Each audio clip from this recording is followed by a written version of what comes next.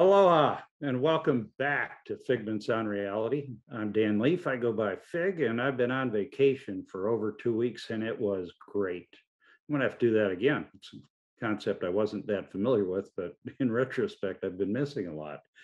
Before I get to the primary topic of the show, I want to talk on reality about something that concerns me a great deal, and that was the missteps made by President Biden and Secretary of Defense Austin in stating our China policy, with President Biden saying we were absolutely committed to the defense of Taiwan if China attacked. Now, I'm not against that as a matter of principle. We have an obligation covered in the Taiwan Relations Act, but he didn't maintain the strategic ambiguity of it. And it reminded me of a conversation I had one-on-one with President George W. Bush when I was still on active duty. And President Bush asked me if conflict with China was inevitable. And I said, well, of course not. And gave him some reasons why. And I said, but it could still happen, Mr. President, because it could happen like most wars happen, through a series of miscalculations, misinterpretations, and misunderstandings. And I think that's very much the case. That was part of our involvement in Korea and in Iraq, where Kim Il-sung and Saddam Hussein each did not expect the United States to enter the conflict. And we did. This is kind of the opposite of that, because President Biden said we would defend Taiwan. And in the current environment where China is aggressively asserting itself and its claim to the island of Taiwan, that could drive it to conflict, not deter it from conflict. So it's a big mistake. I'll be watching this. I may dedicate a future on reality to the China-Taiwan situation because it could have far-reaching impacts. I hope not, but it could. So let's get to the real topic of today's show, and that's this road trip that my family took and the reflections that it led me to on America. Now, you know those annoying relatives who have you over and show you the pictures of their vacation? Yes, I'm absolutely going to do that. But when I started up my file sharing app, I found that I had added 648 files. So be glad that I won't show you all 648 photos that we took. And then, frankly, that's the tip of the photographic iceberg, because we took a lot of pictures. It was a great trip. Family, baseball fun, sites, memorials, and museums. So let me quickly take you through what we did. We flew into Wisconsin and went to 2 Brewers games. And there I am with my family, and next to me is my twin sister, and behind her husband, Leon. It was great to see them. We tailgated and did all the baseball things. The weather, as you can see, was beautiful. The whole trip, the weather was beautiful, by the way. And we did that. By the way, if you saw my postseason warm-up Figments, The Power of Imagination with Ross Rowley, you may have noticed that I got every single pick wrong, every one. How's that even possible? I picked the wrong winners of the wild card games and of each of the division series. So, oh well, next year. It's probably good the Brewers were out. No, that's never good, but it allowed me to focus on the road trip. So from Milwaukee, we went down to Chicago, not my favorite city, but still a cool place to visit. And then on to Indianapolis, Indiana. And we saw the Speedway exhibit and our museum, which doesn't sound like much unless you like cars. I do, but it was really pretty fascinating looking at the technological evolution of the race cars that race at Indy. And I think the family enjoyed that maybe more than I expected, but they enjoyed another museum much more than I expected. They humored me with a stop in near Dayton at the National Museum of the U.S. Air Force, my former service. It's like going home. Here you see a picture of the XB-70, maybe the most beautiful airplane ever built. And my wife in particular found this museum fascinating because it does what the great museums do. It tells the story. It just doesn't display the stuff. And we wish we had more time. I basically had to drag her out of there. It's not technology alone. They do a fantastic job of telling the human story of the advancement of air and space power in the US. If you're ever in the Dayton area, don't miss it, and do allow plenty of time. From there, we drove to the east, headed towards Yorktown, Virginia, to see my son, his wife, and their two very cute dogs. We're getting a dog. And the scenery was fabulous. And this was Alejandra and Alejo's first road trip. Here you see the Skyline Drive, dozens of photos of the tremendous drive along the Skyline Drive near DC and in Virginia. Another must see. We stopped, did this road trip, American style, something that they had never experienced, stopping along the way to eat and find a hotel. I have to tell a story. My wife is a sophisticated woman, traveled extensively, worked in government for 22 years, and absolutely not a country bumpkin. But when we stopped for breakfast in Charleston, West Virginia, she was enthralled with the little restaurant we found because it had very quaint decor, lots of memorabilia, signs, photos, artifacts from the past. It was very cool, and she liked it a lot. And as we left, she said, "This is a unique restaurant," and mentioned one of our favorites in Santiago, Chile, that's similar, but not on the same scale. And I said, "Yes, it is a very unique restaurant." And I took out my phone and checked, and I said, "And there are only 659 just like it." Cracker Barrel is a great place to get good food and see a lot of Americana. We drove on down to Yorktown, visited the Yorktown battlefield, another great museum and bit of our history, and later went to Nauticus in Norfolk and to the Jamestown settlement. I'd put certainly Yorktown and Jamestown as things you've got to see to appreciate our history, and I'll share more on that in our reflections. And spent a wonderful time with my son, his wife, and the dogs. As I said, it couldn't have been a better visit. And then we headed up to the DC area where my daughter lives. There's Alejandra with the Washington Monument. Again, a beautiful day. We're so blessed with the weather, and the statue near the wall, the Vietnam Memorial. And we walked the entire mall, Washington Mall, on this gorgeous day. Stopped by the Lincoln Memorial. I commented to her that I had never visited the Lincoln Memorial, and she said, half jokingly, "What kind of a citizen are you?" And I said, "Well, I was kind of busy defending our country," which is true, but I wish I'd gone there earlier and had more time to reflect on Lincoln the man, and that memorial captures him so well. We also went to the National Museum of Natural History. I had a couple of meetings, and they went to other museums, and we had a great visit with my daughter, who's going to be my next guest on Figments, the Power of Imagination. And it was just a wonderful time in our nation's capital to reflect upon it. And then we took a brief, not so, drive back to Chicago. Here's a screenshot of the 10-hour and 16-minute 700-mile drive back to Chicago. This was a straight through shot to catch our flight on time. And it was yet another experience sharing the driving with Alejo and figuring out toll roads and doing all that with a little bit of rain. But again, we're very fortunate on the weather. And finally, we made it back to Honolulu via United Airlines. There we are, properly masked. More on that later. And in short, it was a great chance to see the entire Eastern United States. Well, it's maybe a quarter of the Eastern United States, if that. But to see a lot about our country, its development, its innovation, its history, and the struggles to make it what it is today. And I'll share my reflections on that right after a brief break to tell you about the show next week.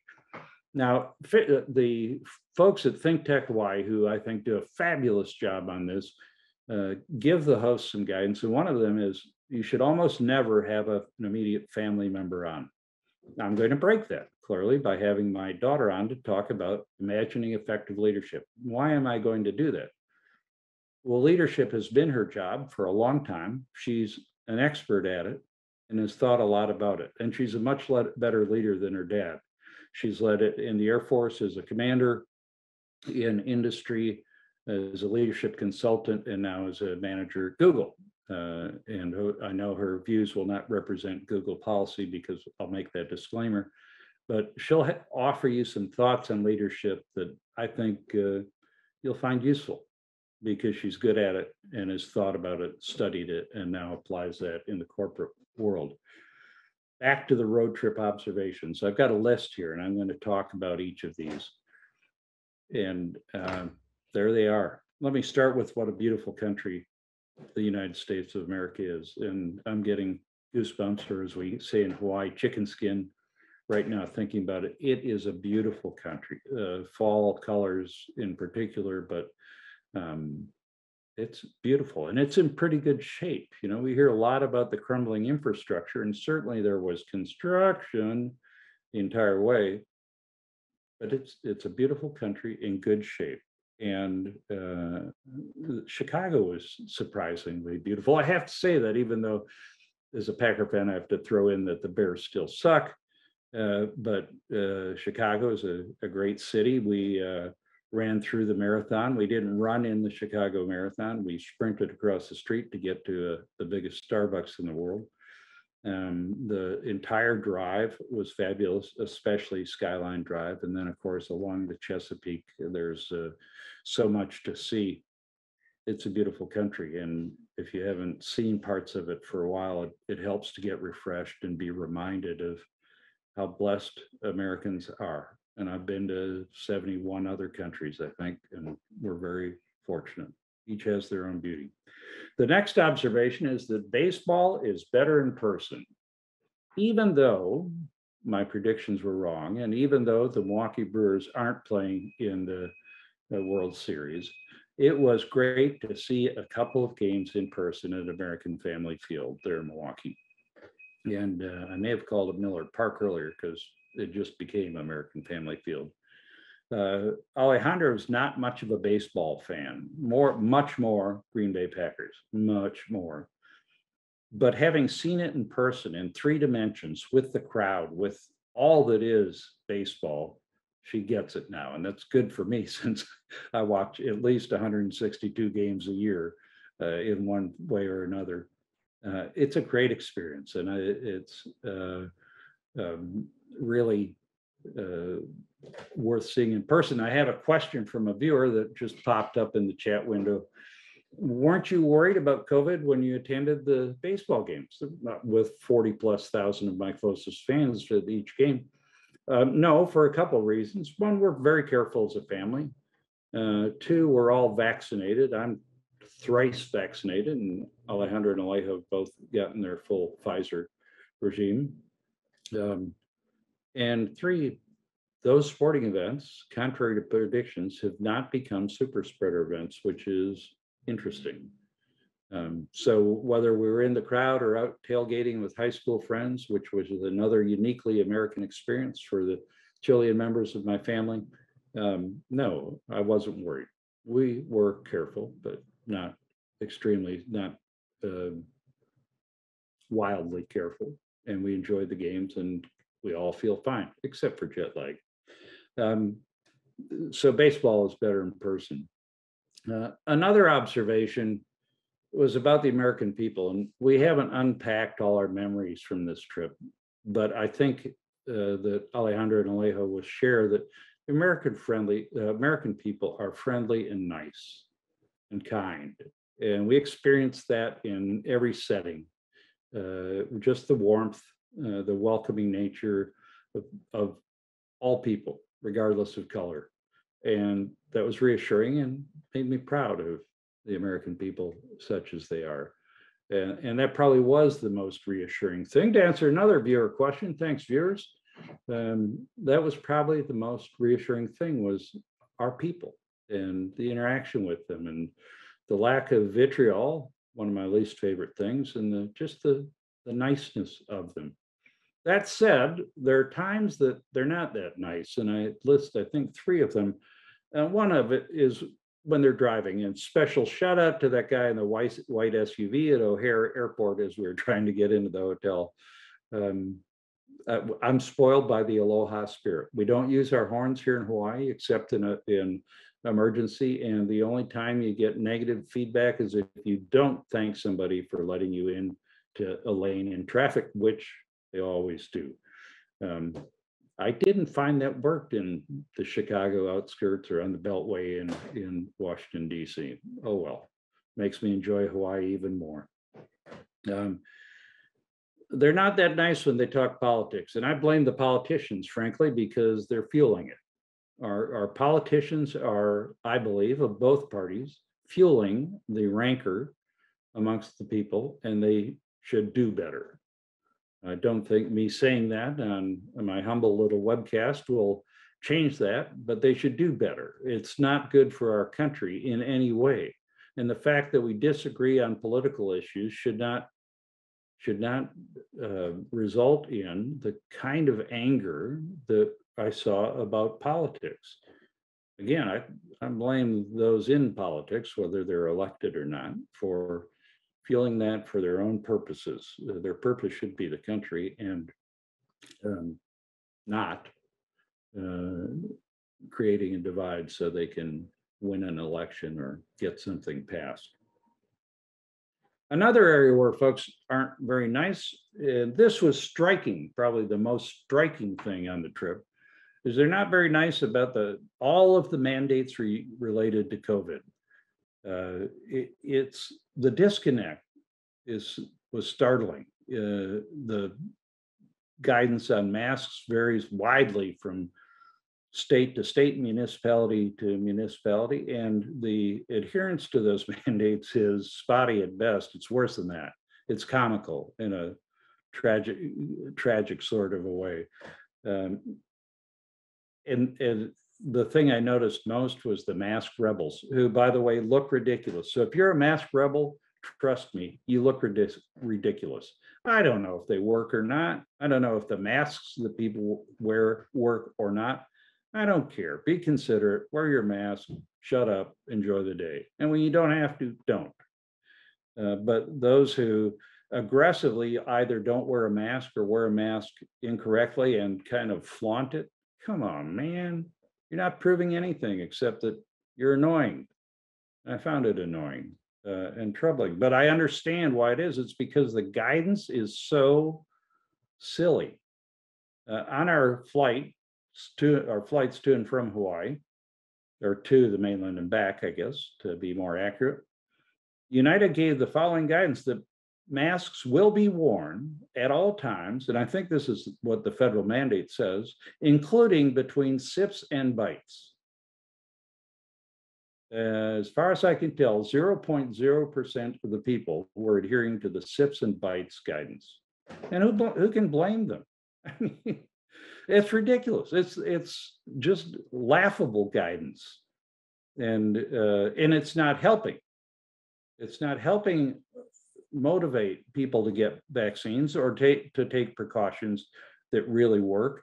And there's another mandate that doesn't help, and that's the plexiglass. Now, it's been shown, I did my research on the internet, it's been shown that the plexiglass actually stifles airflow and can increase the probability of virus spread.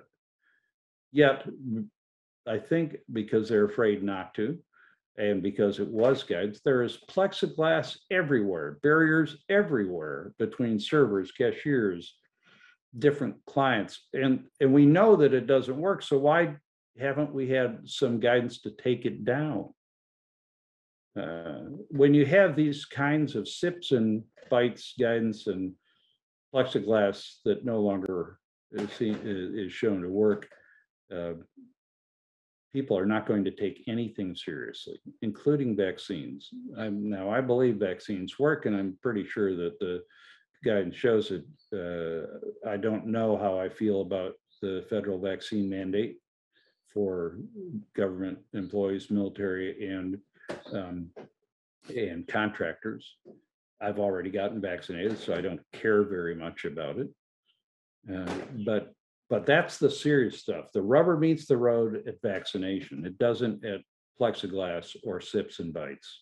And the government has only, the governments national, federal, state, and local, have only themselves to blame for muddying the waters and creating a situation that fuels rather than ends the COVID spread.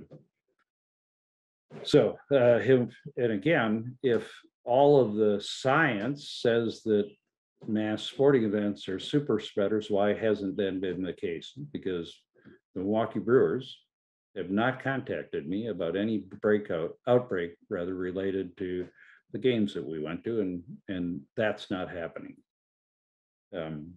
We need to get our act together. Our governments need to get their act together and pare it down to just the things that really matter: vaccines, and encourage people, not mandate it.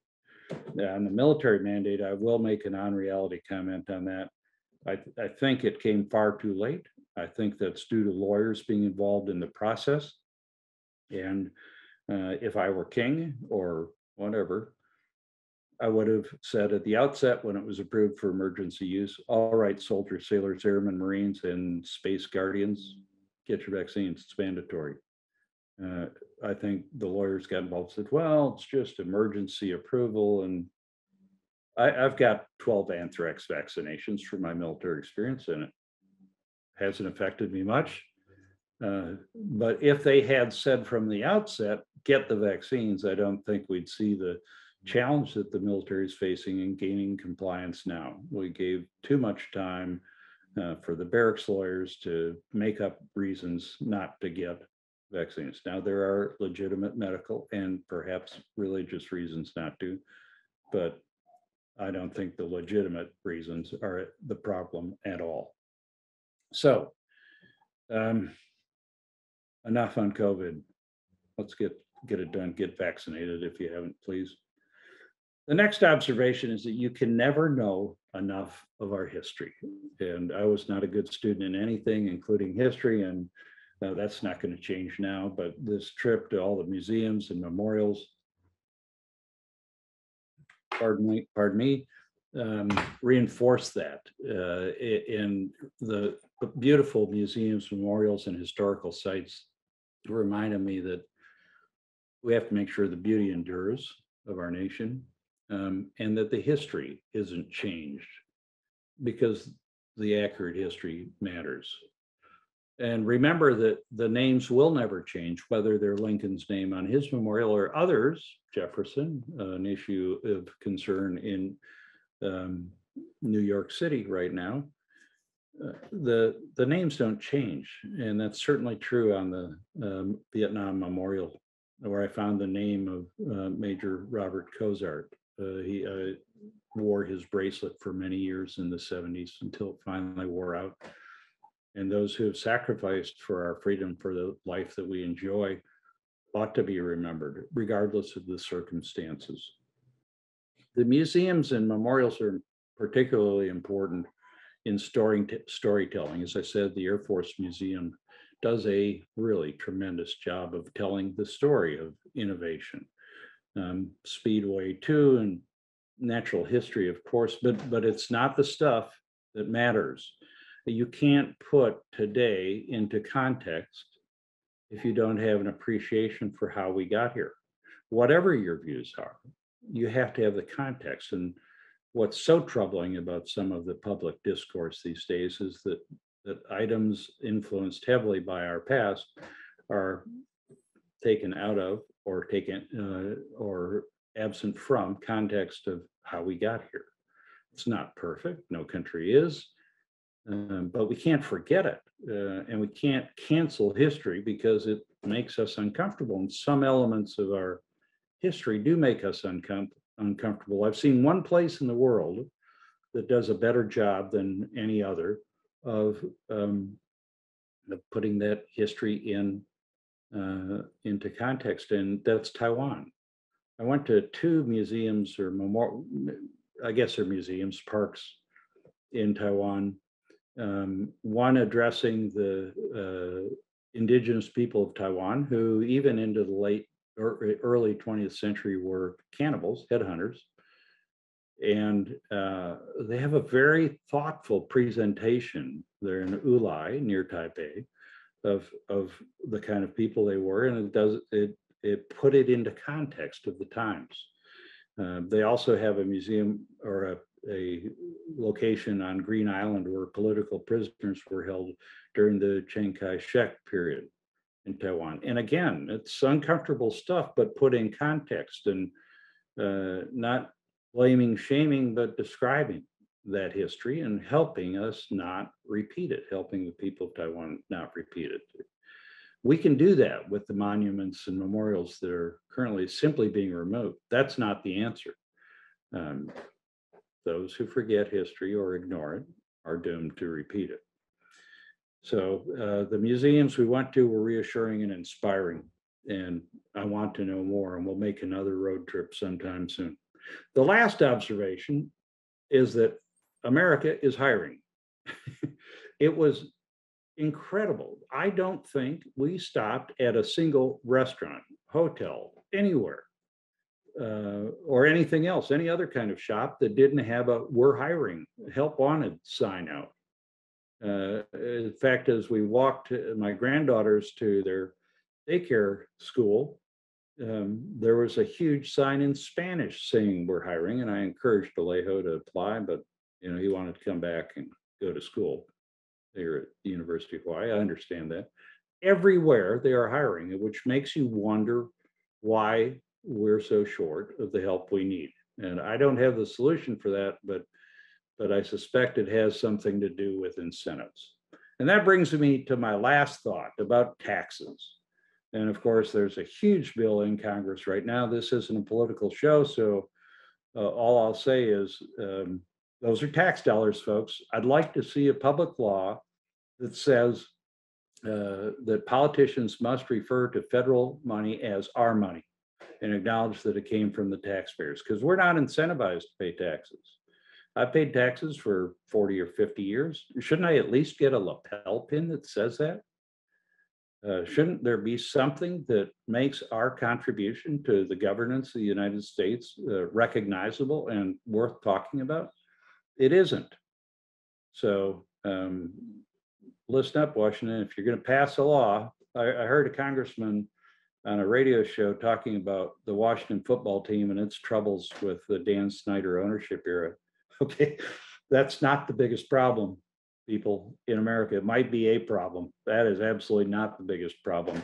Take care of your taxpayers, whatever party you're in, and acknowledge that everything you're able to do is thanks to the largesse of law-abiding, tax-paying citizens. So I don't expect that to change. I won't be looking for my lapel pin in the mail, but I will be back for Figments, the Power of Imagination, with my daughter Yating, the leadership guru, in a week at 2:00 on Monday, November 9th, I think it is. That's what, or November 1st, rather. And I look forward to sharing that with her. And finally, let me give a shout out to the folks at ThinkTech who make this possible, and they can only make it possible through your donations. So please support this wonderful nonprofit, and join me next week for Figments, the Power of Imagination. Aloha.